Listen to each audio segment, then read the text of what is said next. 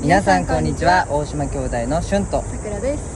今日はですね、コグノーメンさんの2024年 SS のファッションショーにお招きいただきました。見てください。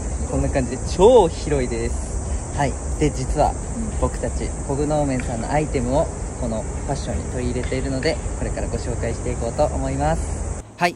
今日の僕のコーデのポイントはですね、コグノーメンさんのアイコニックであるリボンモチーフをふんだんに使ったこのジャケット、後ろをこんなにたくさんのリボンモチーフがたくさんあって可愛いこのジャケットと内側のシャツがセットアップになっております。